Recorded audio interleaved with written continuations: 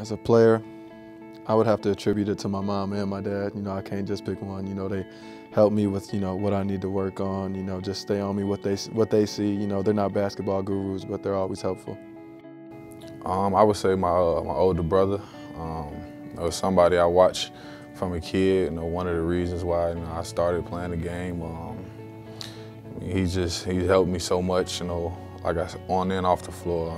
Giving me advice about what it takes to become the best basketball player I can be.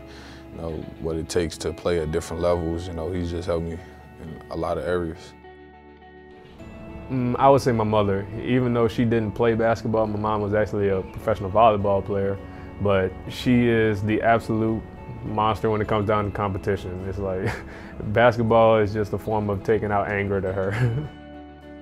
I would say my parents, the way they raised me, the way they taught me how to be, how to interact with people. And then when I got here, since they weren't around no more, I would say my coaches.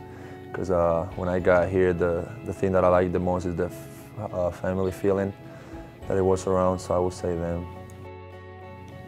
Probably Coach Cronin. His from the beginning, as he recruited me, his honesty to me and to get here and to push me as hard as he's been pushing me. I think my mother appreciates it too, because it's turning me into the young man she wants me to be. And so I appreciate it's probably Coach for sure.